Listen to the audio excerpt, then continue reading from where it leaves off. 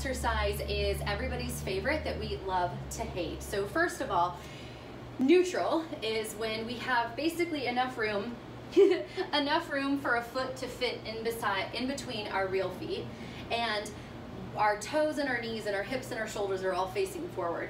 So when you're in this position, this is neutral, you want to think about lifting your leg, right? Like right now in this very moment. So this is a march, right? Super clean. I'm not letting the leg go out to the side. This is a march, right?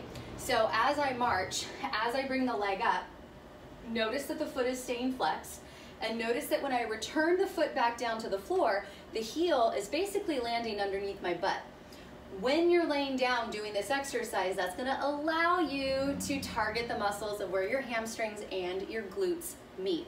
On top of that, this is always last, usually last in people's program, because their piriformis is super tired from the leg lift and the clam.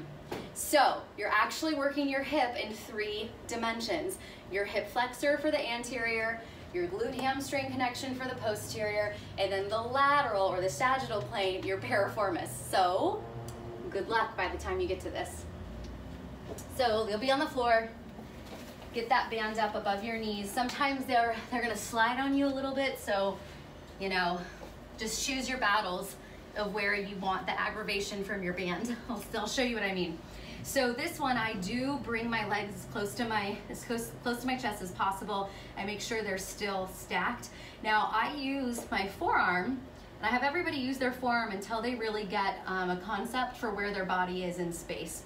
So from here, if I lift my leg up, flex my foot, I have my knee level with my elbow for the most part. So my goal is to march up to my elbow, and then now get that heel in alignment with the bottom of my butt.